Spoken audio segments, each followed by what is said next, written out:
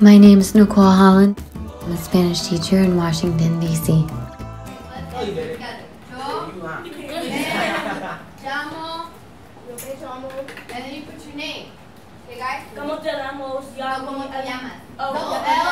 It was my first time teaching middle school. It was hard at first. I honestly did not know what to do. I was walking into these classrooms, kids were fighting, cursing, throwing pencils. This school also academically sometimes doesn't always have the motivation to do well in their classes. So I decided that I needed to make personal relationships with these kids. And I remember watching the girls at lunchtime that they were dancing with these videos. And so I decided, okay, you know, they like dancing, I like dancing, so maybe we can bond over this dancing part. Whoa, whoa, I'm like, whoa.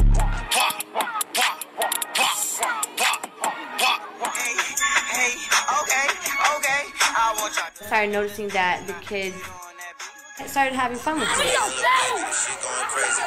The students really love music and love dancing.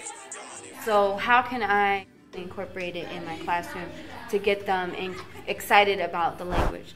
So we started coming up with a lot of vocabulary songs, and that helped them, one, memorize the song, and two, also have fun with Spanish.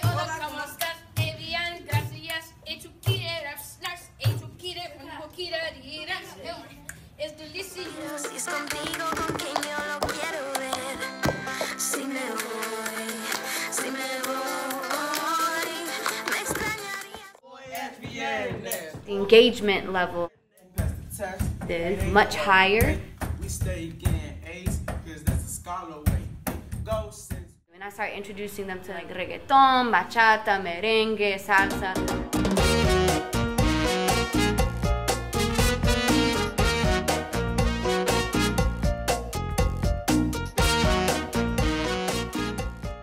I think my Spanish is like from 1 to 4. It's like at 3. Yo soy simpática. ¿Qué día es hoy? Hoy es viernes. Estamos en junio. Yo tengo 5 hermanos. What's your favorite part of coming to Miss Holland's class? I think Miss Holland herself, because she's so fun and interactive with us. She actually wants us to not only learn, but experience them. I really believe in students learning through experience. I'm part of the Embassy Adoption Program. Embassy Adoption Program is a program about learning their cultures, languages, politics, all of that. Embassy Adoption Program has influenced field trips that I do.